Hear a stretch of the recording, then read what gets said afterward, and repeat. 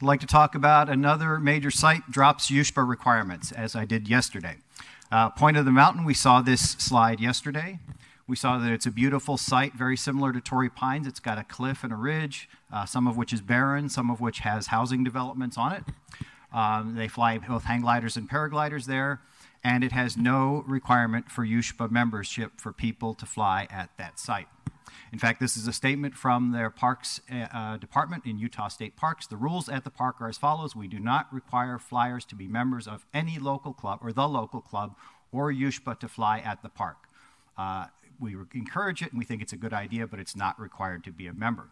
So why is it that the state of Utah and the county of Los Angeles don't require USHPA membership, but the city of San Diego requires citizens to be a member of USHPA to use our own park?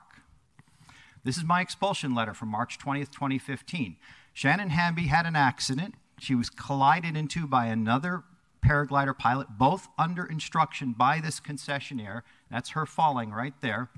And she was badly injured. I was an expert witness. I spoke as an expert witness. And yet I was expelled from USHPA for my representation. This is their quote. Representation that landing at the Torrey Pines glider port is technically difficult when in truth it's a relatively easy task. Well, it's not a relatively easy task, or she wouldn't have gotten injured.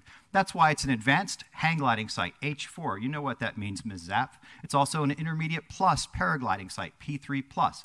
So it might be relatively easy when there's no traffic, but there was traffic that day. And that's why it's a P3 site.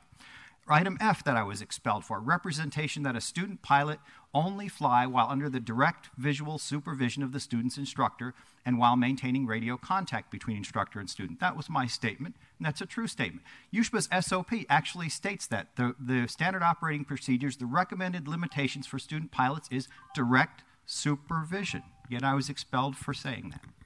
Thank you. Zian Rim is our next speaker. Mr. Rim will be followed by Martha Welch,